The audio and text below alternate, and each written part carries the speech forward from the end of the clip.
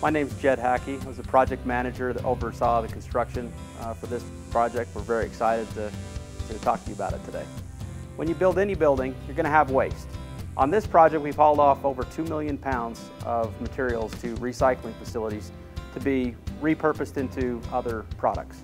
We did that in multiple ways. We sorted stuff on site. We had dumpsters out here sorting metals from wood, from plastics, from things of that nature. We also hauled concrete and concrete block materials from the job site to a recycling facility.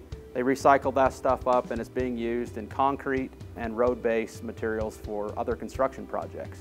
So as we complete the construction and you take over the building, one thing that you can do to continue the recycling effort is to utilize the recycle bins that are throughout the building. You'll find them in the classrooms, in the cafeteria, office spaces, things of that nature. You'll find all those recycling bins to use.